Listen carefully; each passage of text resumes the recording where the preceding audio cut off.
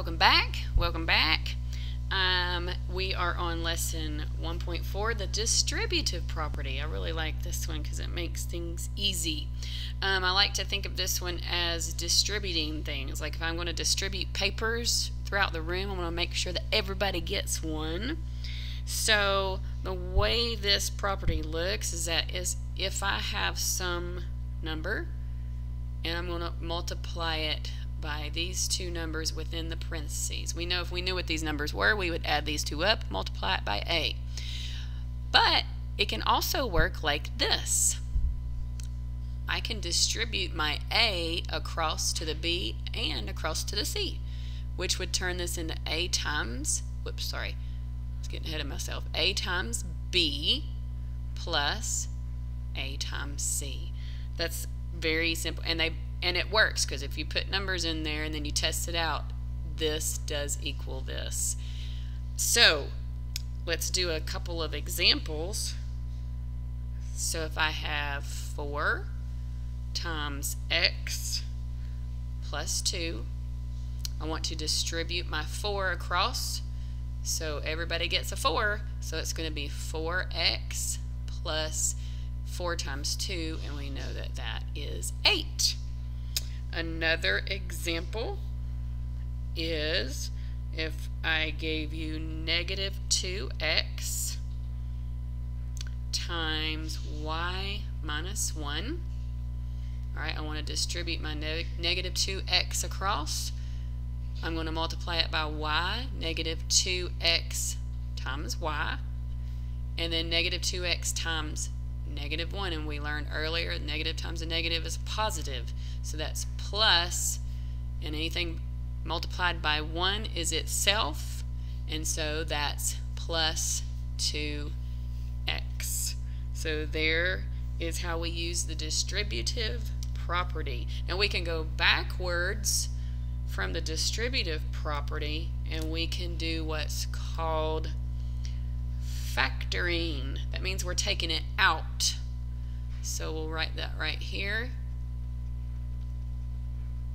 So an example of factoring is kind of the opposite of distributive. If, let's just look at this example. I give you a cx minus cy. Well, what do both of these have in common? They both have a c in common. So I'm going to take that one out. I'm going to take the c out, and c is going, when I take that out, it's going to leave the x minus y on its own. So you know if you did what we did right up here, you would get cx minus cy. Alright, let's take a look at another one. And I forgot to tell you, make sure you're looking in your book too. This is lesson 1.4, and I'm on page 21 now.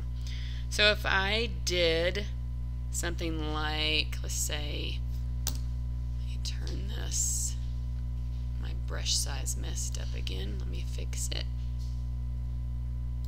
Alright, let's take a look at this one. 9x plus 27y. This time the variables aren't the same. I can't factor out the variables, but if I look at 9 and 27, I know that 9 is a factor of 27. So I can factor out 9. So I'm going to do that. So if I factor out 9, I'm left with x plus 27 divided by 9 is 3. So I'm left with 3y. So here all I did was simply factor out the 9. That's what they had in common. Now, another thing we'll look at is, and you'll use when we do these problems tomorrow, is like terms. Everything you see in these equations are called terms. The 9x is a term, the 27y is a term. So if we look at like terms, that can help us as well with our factoring. So let's do an example, and I'm going to pull this from number 8. Says x, take away 3x The terms, are these alike? Yes, because they both have x's. The variables are the same. So like terms, they're going to have the same variables.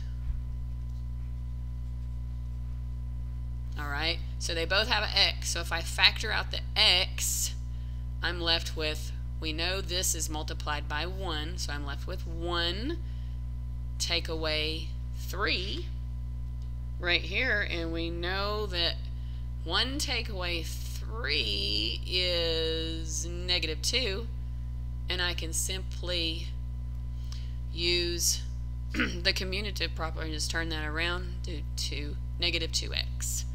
That's what that's equal to.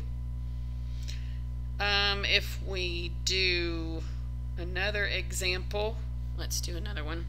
Let's do 2x plus 3y minus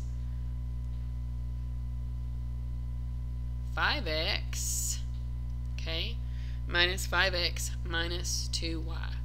So if I group together my like terms, I have a 2x here and a 5x here. Those have the same variable.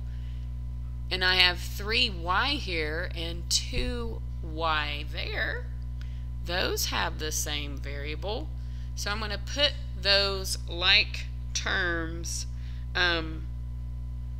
together to make it easier to look at. So let's put the 2x minus 5x together here. I'm going to associate them together with that associative property. And then I'm going to add to that, I have a 3y and a negative 2y. Alright, so if I take what I have right there, now I can factor out my like terms. See those two x's? I'll have x, take it out, now I'm left with 2 minus 5. And then over here on this side, I can take my y's out because they're the same. Y times 3 minus 2. And now let's work this out. So x times 2 minus 5 is negative 3. Alright. And then y times 3 minus 2 is 1. And if we simplify that even further, we can use our commutative property, turn this around, negative 3x plus y. Wow, isn't that amazing how this right here is the same as that right there? Kind of crazy, but that's what you do when you factor out your like terms. Now, if we move on down very quickly, and we can talk about the multiplicative property of negative 1. It's very simple, and I'll just show it to you by an example. If you have the negative, I like to say the opposite of negative 9y, that is the same as saying negative 1, because anything multiplied by 1 is itself, times negative 9y. And we know that when we multiply a negative by a negative, we get a positive. So that is the same as 9y. Alright, just always remember, anytime you see a negative, you can think of a 1 being with it, because it really is. We just don't have to show it. Now, let's take a look at page 23. We're going to do some examples of the inverse of a sum property. So let's change color. This is going to be a different type of example.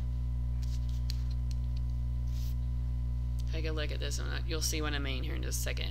Negative, this is going to be the inverse because it's opposite. Negative 3x minus 4y plus 59. Now, think of that as being -1, and I'm going to distribute it across. So that turns into -3x. -1 times -4 is a +4y. And -1 times 59 would be a -59. That uses the inverse of this. Inverse right here.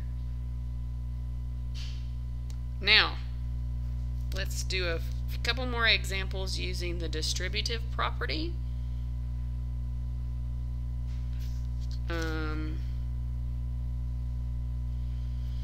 So when a sum or a difference is being subtracted, we can subtract by adding an inverse. We can simplify using the distributive property to remove the parentheses. So let's just take a look. It's always easier to see it in an example than it is to sometimes understand all those words that they put in the instructions. Alright, so if I have 6x, take away, and now in parentheses, 4x plus 2.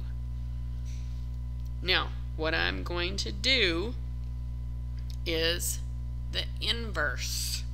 Alright, so this is going to be the same as 6x plus, now I'm going to do the inverse in here, okay? It's going to get a little funny looking. Negative, there's your inverse, 4x plus 2. This is just helping me see I need to work with this within the brackets. And I'm putting brackets now so it will look a little bit different than the parentheses. Alright, so this equals 6x. We'll kind of stay in here again. Whoops, I forgot to put my plus sign. Let's erase that real quick. I'll put my plus sign over here. 6x plus, now we'll distribute. This is like a -1, so it's -4x, -1 times 2 minus 2. Alright, so now since I did that, I can take the parentheses out, or I'm sorry, the brackets. 6x plus negative, so this is plus the opposite, so it's going to be minus 4x. Same with this one, going across, minus 2. And we've got some like terms here, so I can put them together. So that becomes 2x minus 2. Alright, we will do some examples like this tomorrow in class. Thank you very much.